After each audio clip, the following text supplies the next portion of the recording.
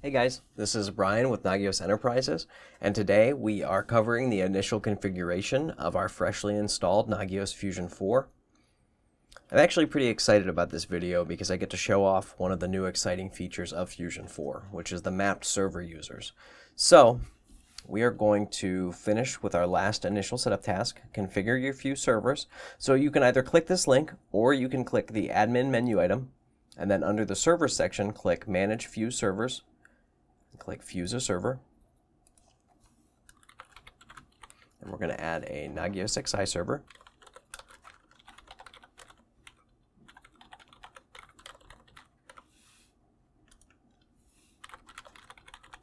I'm going to fill in my credentials here, and then I'm going to click Test Fusion Settings.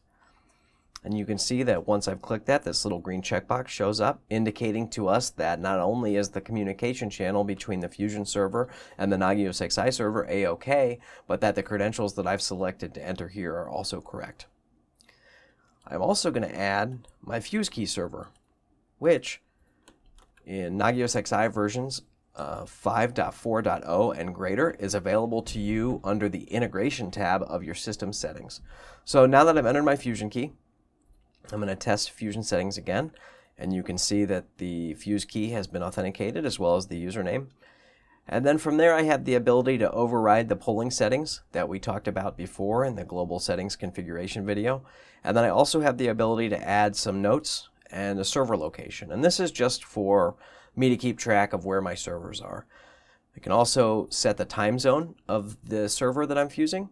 And what's really cool about this is if you have servers in different time zones and you change the time zone of the server, then when the data is displayed relevant to time, it is adjusted so that it is displayed in your local time.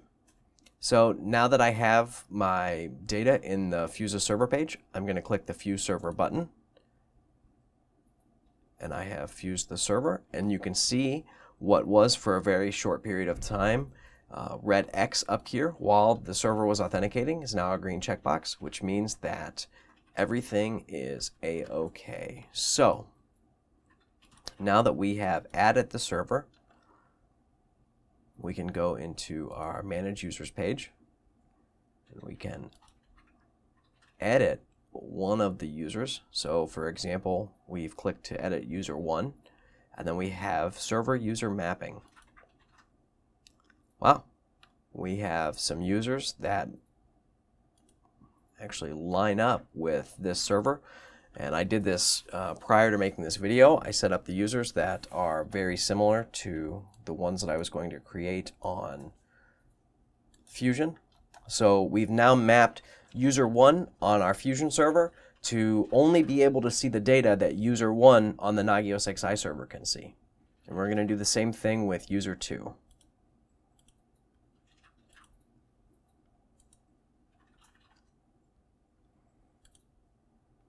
Now, once you've added a server, you can see up here that the server is available to you in the dropdown. And there are ways to configure your automatic logins, and we're going to get to those in just a little bit. So that's how you manage your Fuse servers.